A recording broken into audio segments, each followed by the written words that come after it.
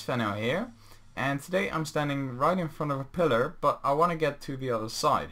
So let's see what happens when we flick this lever.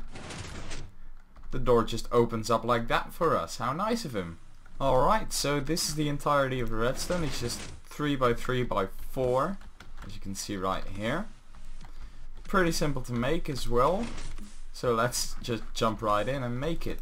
So you want a double extender like that, and then normal piston like that with a stair, and this will be your pillar right here.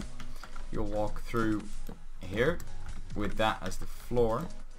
Then you want a torch on the side of this like that, a redstone dust underneath there, plop your lever on there, a redstone repeater on 2 ticks, a block up, and a redstone torch as well.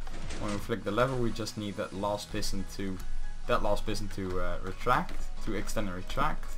The way we do that is a repeater out from that redstone dust into a sticky piston with a piston movable block on top, which I forgot to put in my inventory.